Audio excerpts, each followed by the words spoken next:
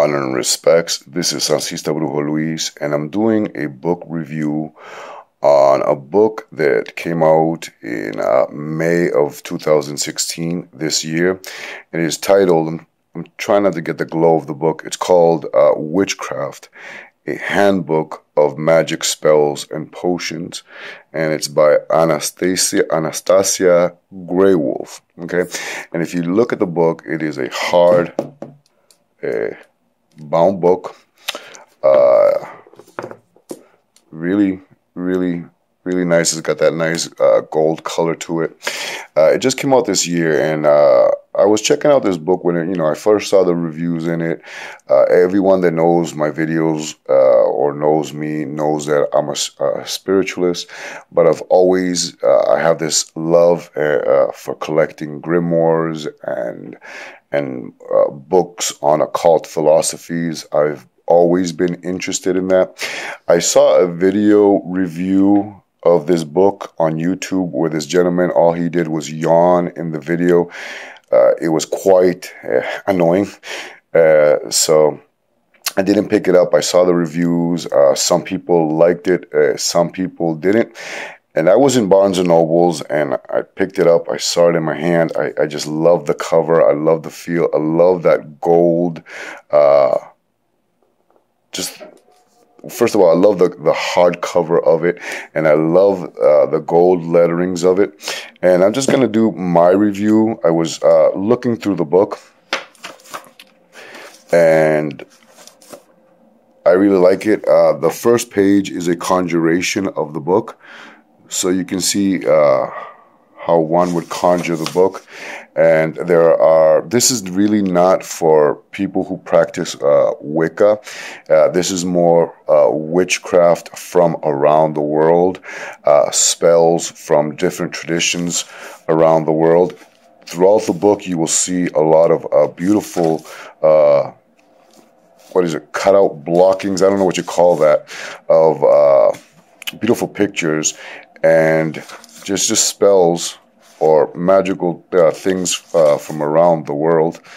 And I enjoyed it. There's a lot of spells that are Native American and very Christian in element. I'm trying to, right here. Here's one right here. I'm trying to get it so it's not so blurry. But if you can read it, it has a lot of Christian element. So I'm not sure if a lot of Wiccans would enjoy this. Not so much that I work with spell magic, but I enjoy reading. You can see I enjoy reading how people practice the magics from various traditions. This is powwow spell. Okay, so it's Native American. It has a lot of beautiful wood block cutouts for the art. Spells from China.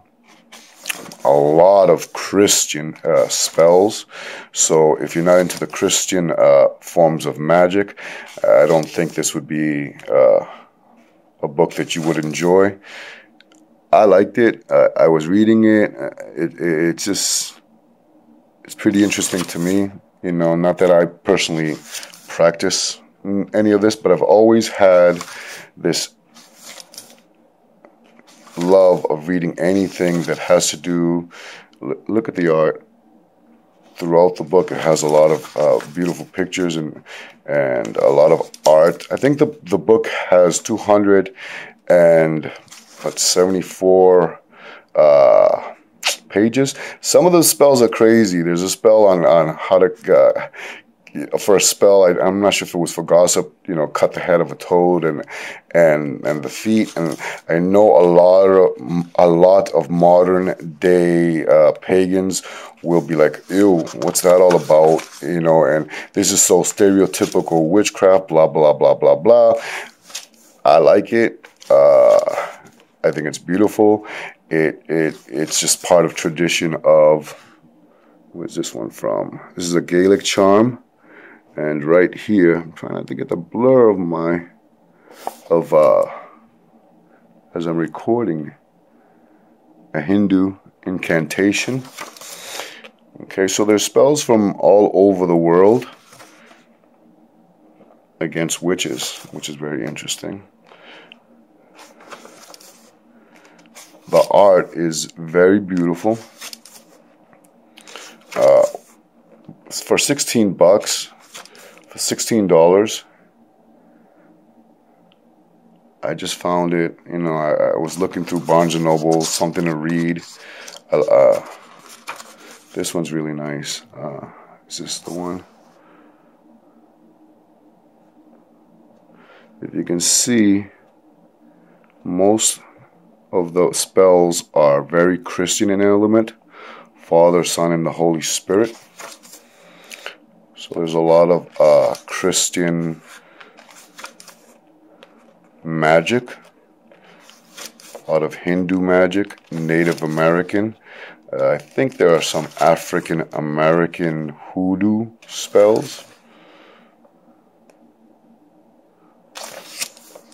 Again, I love the pictures. I love the woodcuts in the book. This is a really big book, so I'm not going to be able to show you all the pages. Some people will like it, some people won't. I actually look at that. I actually enjoyed this book. I was reading it. I found it very interesting. I found the pictures are very nice. And trying not to get that Cherokee, a shaman spell. So I found it a very nice book. And for look at the pictures. For 16, 17 bucks, you can't go wrong. This sadly will be one of those books that will probably go out of print, and it would be nice to keep in your collection if you collect these forms of books. It feels good in the hand. The gold coloring is really nice. Try not to get the blur so that you can see some of the spells that you find within the book. It's not really meant for Wiccan. I would say it's more for traditional witchcraft, whether it's strega from Italy, traditional witchcraft of England, brujeria from South America, Latin America. There are Hindu magic spells, Chinese magic spells in this. 80% of it is Christian magic. So if you're not into Christian, most of the incantations and most of the prayers are very Christian. It reminds me of those books by Draja. I forgot his last name. Draja. I'm sure you all know who I'm talking about. But again, it's a hardcover book. Look at that, really nice, fairly nice to add to your collection. And I highly recommend it. I enjoyed it. Some people won't like it.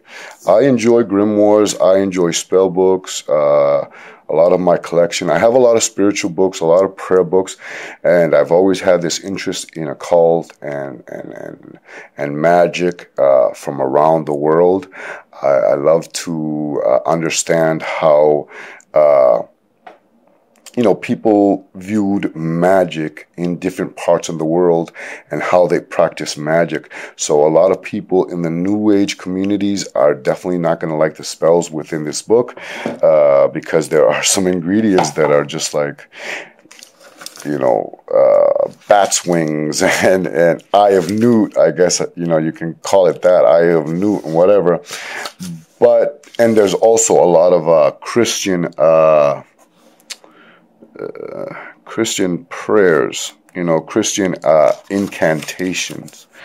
So a lot of people who are not into that are definitely not going to enjoy the book. So I see why many people who practice, I guess, neo-pagan traditions, or those types of traditions are not going to enjoy the book. But for those who practice hoodoo, brujeria, I think they will enjoy the book. There's some gypsy spells in here to exorcise a bewitched child.